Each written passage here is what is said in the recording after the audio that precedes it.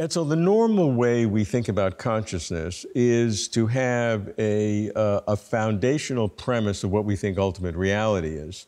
And you'll have physicalists and materialists who think that only the physical is real, and that motivates their theories of consciousness. People who believe in God or have theological motivations may have reasons to believe in a soul, and if they have that motivates their theories of consciousness. So that's the normal way people do it. They may not know they're doing that, but that's what they're really doing. I want to try to do the reverse and say, given a theory of consciousness by itself, without any predisposed values about what can we say about fundamental reality? Can we go in the other direction?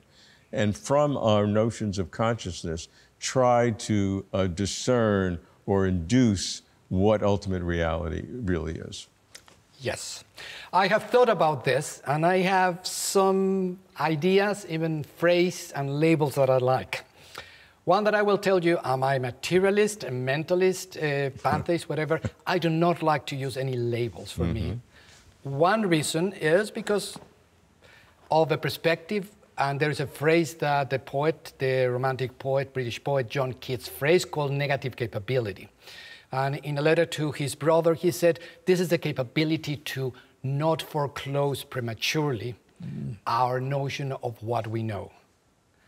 And I think this should be engraved in all universities, because I think what we have instead of negative capability are people worrying, thinking that they have their truth when they have one bit of piece of information and not much than that. So I do not think that we are even remotely close or even capable to understand all of reality, and we may never be able to. And so here I will go to another thinker, Marcelo Gleiser, who talks about, he's sometimes referred to as a Mysterianist, that says, the more we know, the more we realize how much we do not know. Or Pascal's balloon. You know, the more you are knowing, the surface is telling you how much more you really are not aware of. And I think it is something of a malady of our days that some scientists believe that because they have great technology, that they have been able to arrive to a good, comprehensive, almost total view of reality. I think that's not the case at all. And you would support that view by the complexity of consciousness, because you've studied altered states and you see different aspects of consciousness, so that enriched understanding of consciousness would even give you more reason to be cautious about saying what ultimate reality is. Is that fair? Absolutely. And here my great hero, William James, he was talking about both from an epistemological and ontological perspective, that he was a pluralist. He has one quotation, something like, there's no single perspective in which you can comprehend it all.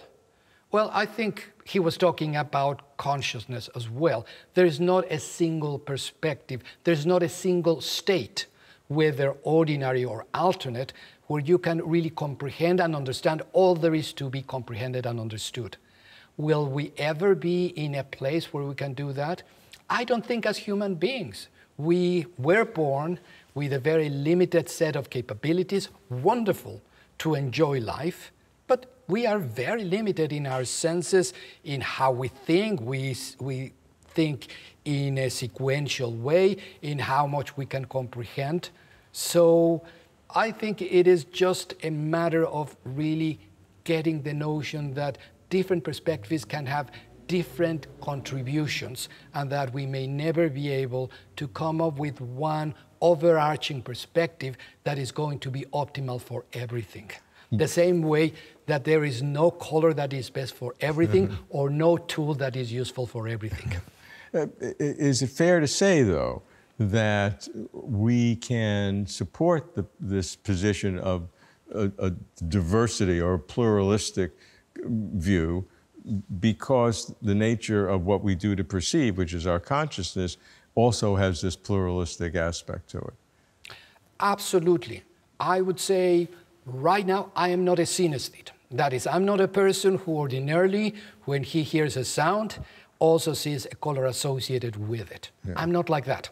There are a few people who have those capabilities. Are they wrong? Are they have something wrong? Not at all. It's a different way of being. I would love to go and listen to a Shostakovich symphony and you have as well a plethora, a palette of colors that would go along with it. I don't have that. Maybe if I took a psychedelic, I might be able, but in my ordinary ways, no. And I see them as different perspectives with different advantages and disadvantages. But there are some things like that which are distortions. I mean, synesthesia is an example potentially of a distortion as opposed to another way to see a veridical reality.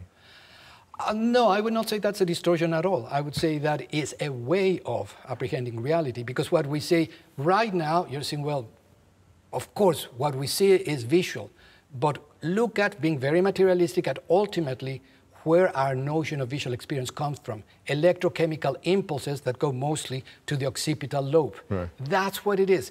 And what is visual and what is auditory really depends. They are all, the ultimate language is just electrochemical impulses in the brain that vary on the areas into which they go.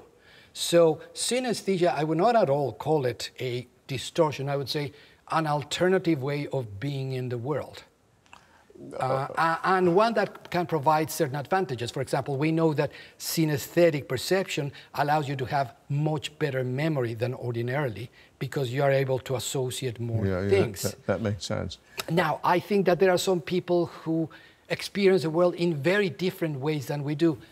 Are those ways better or worse? I think rather than a priori state, these are distortions or improvements or the ultimate evolution of humankind, we should need to be careful and say in what aspects do we think they are better, in what aspects do we think they are worse, and can we evaluate? Okay, I'm going to give you a personal example. I have two eyes, like everyone. My left eye, if there's a light bulb, I see a light bulb.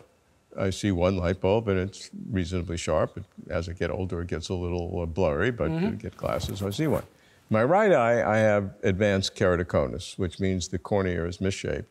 And if I close my left eye, that light bulb becomes 100 smears of light. But I can resolve, I once tried to do it, I can get about 100 different shapes. They're all blurred together. And that's what I see. And if I only had that one eye, that's all I would see. That's the way I would think the world is. That's a distortion. Sure.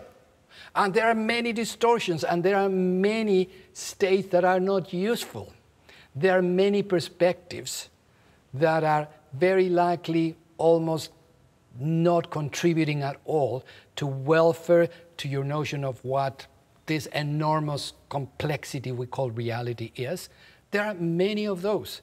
So we have to discuss, evaluate which of those ones are, but what I would say is a priori, try not to do it, but look at what are the consequences, what is the nature of this, rather than just assume, oh, well, if it's happening in the brain, we have the answer, we know what is occurring. No, we do not know, let's say, to go to the most basic aspect of consciousness, how do what happens in the brain from electrochemical impulses plus a bit of gas that is also affecting. How do we go from that to this wealth, extraordinary plethora of stimuli? We have no idea.